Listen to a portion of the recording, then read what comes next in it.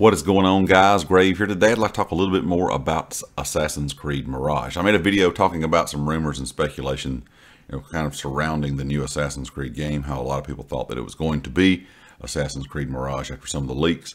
Ubisoft came out not long after I made that video saying that this will be the next title. So Assassin's Creed Mirage is confirmed, and Ubisoft is going to have a Ubisoft Forward on September the 10th at noon Pacific, 3 p.m. Eastern, to give us some more information about it. They tweeted out that Assassin's Creed Mirage is the next Assassin's Creed game, and we can't wait to tell you more on September the 10th at the Ubisoft Forward.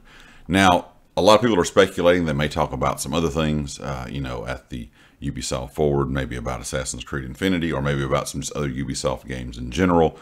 But I kind of have the feeling that this whole Ubisoft Forward is going to pretty much strictly be about Assassin's Creed Mirage. Now, will it come out this year? Will we get a release date? Who knows?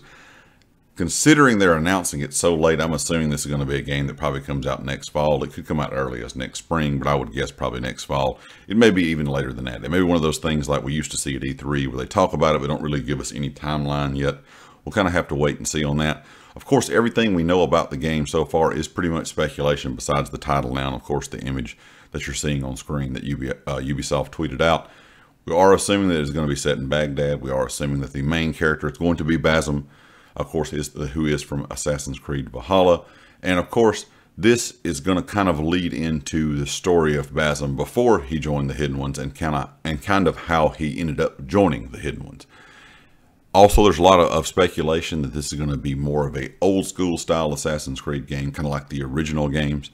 And depending on how you feel about the new style AC games, with the kind of open world RPG style, it's going to kind of, I think people are really going to like it. Or, if you're a fan of more of the RPG style, you may not enjoy it as much. I've played all the Assassin's Creed games. I really enjoyed the old school style AC games.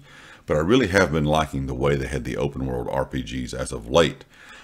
If it is going to strictly be something like the older games, I kind of wish they would have met in the middle. Maybe, made it a little bit more stealthy, a little bit more like the old games, but also more of that open world feel. We'll kind of have to wait and see.